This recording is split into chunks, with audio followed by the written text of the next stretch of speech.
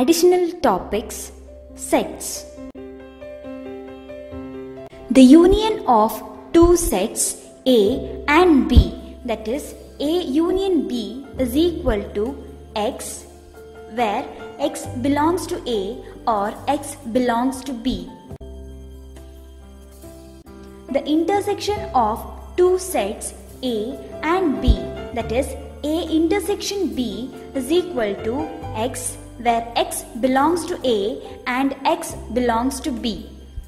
B difference A is equal to X, where X belongs to B and X does not belongs to A. The symmetric difference of A and B denoted by A delta B is equal to A difference B union B difference A.